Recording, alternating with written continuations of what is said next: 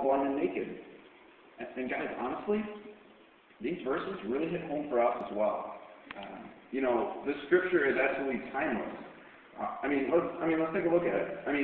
Jesus is calling us, as the body of Christ, he's calling us, as the American church, he's calling us poor. But really, do you guys really think that we're poor?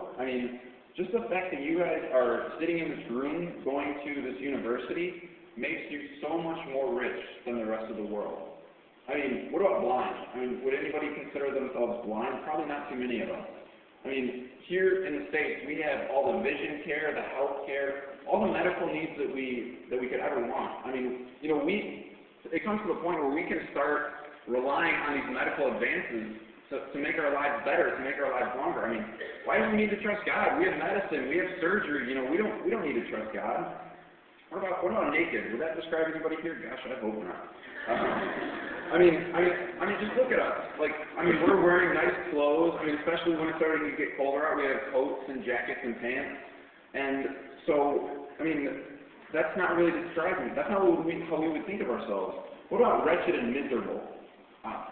Does that sound like any of you here? I'm not talking about you're wretched and miserable because you finished your project late or something. I'm talking about spiritually wretched and miserable. Are you ever persecuted for your faith? Do you ever feel wretched because somebody's persecuting you for your faith? Guys, as the American church, we're too comfortable. Honestly, guys, God needs to come before the desires of this world. God needs to come before our pursuit of money. God needs to come before our comfort. Guys, God needs to come before our extracurriculars. God needs to come before our studies. God often takes a back seat to school. You're talking about the creator of the universe after your psychology paper. Is your design project really more important than God? If you're radically in love with someone, wouldn't you just spend 20 minutes, start studying for that history exam, 20 minutes later, just to spend some time with them? By spending time with God first, you're saying, God, I trust you that even though I'm taking 20 minutes right now when I could be studying, I'm trusting you that this is still going to get done. Really, all these things of the world blind us and distract us from our first true love, which should be God. So if God is really our desire, we need to pursue him with all of who we are. Take a look at verse 18. Verse 18 says, So I advise you to buy gold from me, gold that has been purified by the fire, then you will be rich. Also buy white garments from me, so you will not be shamed by your nakedness, and ointment for your eyes, so you will be able to see.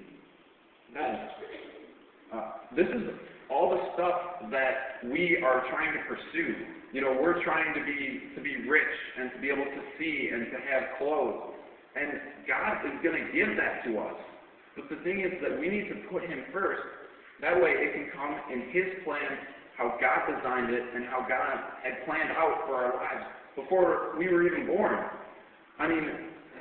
Ultimately, God plans to make us rich. Now, it might not be in money, it may be in happiness or rich relationships. God's giving us these white garments so we won't be shamed by our nakedness.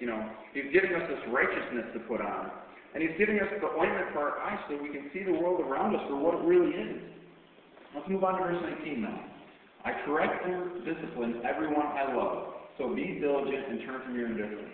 Okay, this is basically God's reasoning for why he's telling us all this. Jesus' reasoning. He just gets done kicking our butts for being mediocre Christians, and he says, I do this because I love you. And that's true, God does love us. And so he tells us what to do. He tells us to be diligent, which means act now. Don't wait on this, act now, and turn from your indifference. Turn from your stagnant faith. Turn from your relationship that's just dead and not growing, and turn towards God. So verses 20 and 21, to wrap up, are going to give us a choice and then the prize or the reward for this choice. Verse 20 says, Look, I stand at the door and knock. If you hear my voice and open the door, I will come in and we will share a meal together as friends. Those who are victorious will sit with me on my throne, just as I was victorious and sat with my Father on his throne. Basically saying, if we have this right relationship with God, then we will be victorious, and we will be able to sit with Jesus on his throne for eternity, guys. It says that Jesus stands at the door and knocks. This is saying that God desires us. He desires this right relationship with us. Guys, if you don't have that relationship with Christ, take that first step and, accept Christ as your Lord and repent of your sins and turn towards God. I mean, if you've never done this before, talk to me afterwards, or talk to somebody on JSO or University Ministries or any of your RAs, anybody on Red Light. They would absolutely love to talk to you about this. And for those of you that have put your faith in God, if all this imagery of being lukewarm and not on fire for God describes you, guys, the main point of this whole verse, the main point of Francis Chan's whole book, is that if you are lukewarm in your faith, you are not a true believer. You are not saved. You will not be with the Father in eternity. And that's really the truth that comes out of Scripture. I mean, if you don't believe me, and I encourage you not to just take me for my word, but open up this book.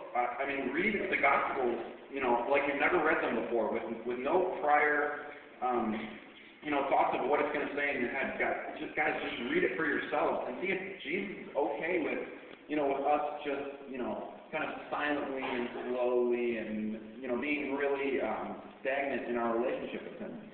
I mean, if this describes you, don't leave this building without repenting and running after God with all that you have. Because, guys, honestly, your eternity depends on it. So I just want to leave you with this quote from Crazy Love. It's from the chapter Serving Leftovers to a Holy God. And basically it says, a relationship with God is like a river. If you're not feverishly swimming upstream towards God, then you are being swept downstream away from God.